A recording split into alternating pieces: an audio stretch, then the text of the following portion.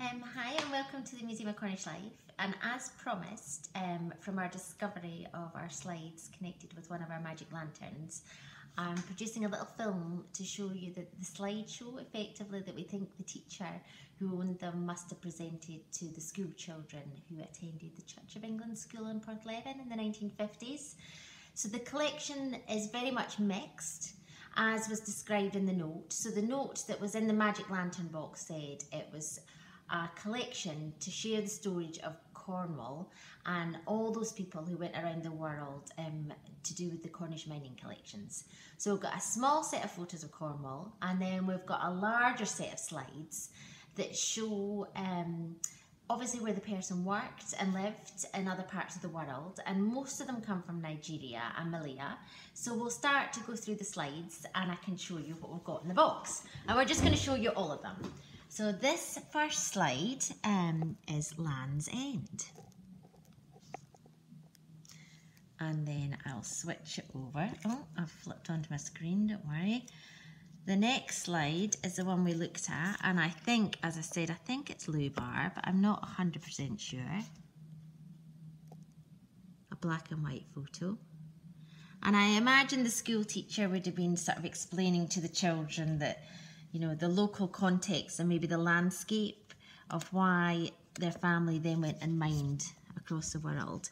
So I don't know where that is, so if anybody knows they can let us know, but it's an elderly gentleman looking quite dapper with a cane, and I thought it was Cornwall, but I don't know if it actually is when I look at it. Let me know what you think.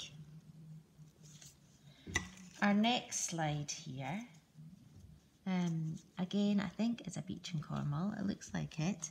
It's a cave anyway. And I'll see if I can be more smooth in lining up my slideshow. Here we go.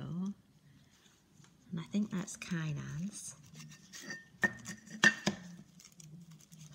And then, now we're starting to go further afield.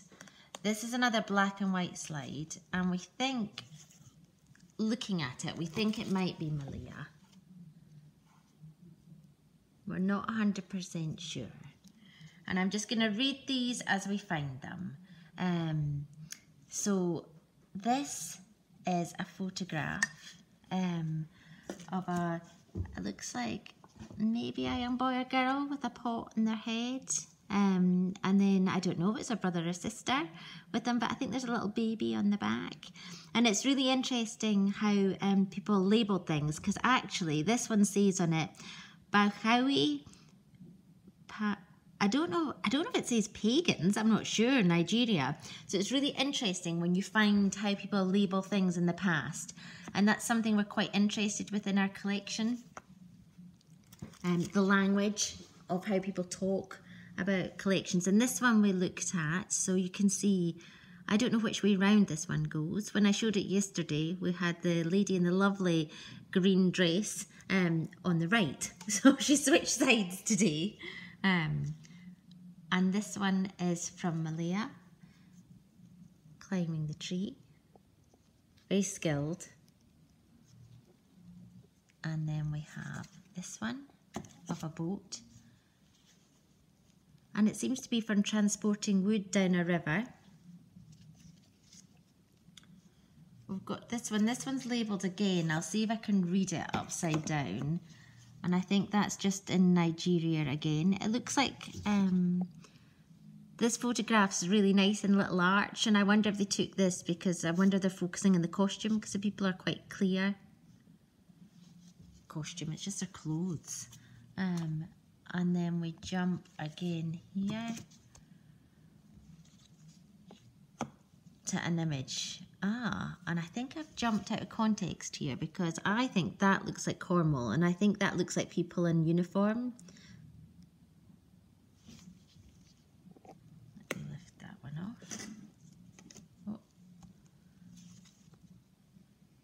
And here we go, and we're back on our travels across the world. We're now in Nigeria, and this says it's a tin mine.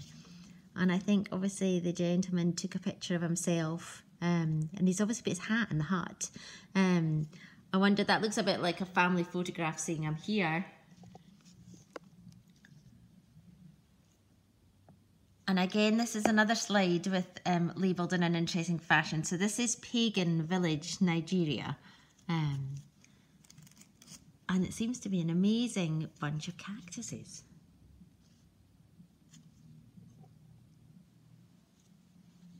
We're back to a black and white image here, and it seems to be a kind of hut.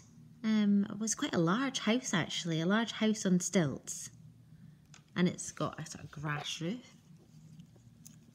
Really large, it looks like a really big building. And here, this one is in Malaya, seen in Malaya. Oh, here we go. Excuse me, I keep jumping off the screen.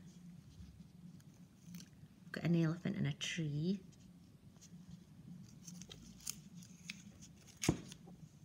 And this one looks like it's been touched up with colour. It's sort of greeny yellow, and that definitely looks much more of a temporary hut than the other one. You can see obviously it's a rucksack I think at the front, and it's definitely been covered. You can see it's sort of got canvas sheeting and the roof's been covered. Let's see. And this seems to be a photograph of people working. I don't know whether this was the mine itself, and some of the people look quite young. It looks like hard work, carrying baskets on their head. And I don't know if these slides were shown as sort of, I don't know, I suppose it would have seemed like far off land. And this one here says flooded village, and I don't know if it's in Malaya or not.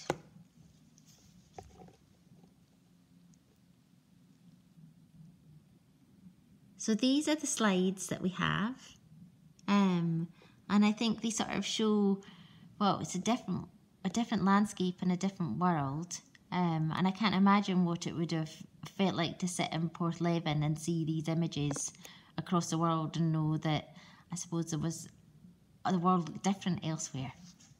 We hope you enjoyed seeing the slides.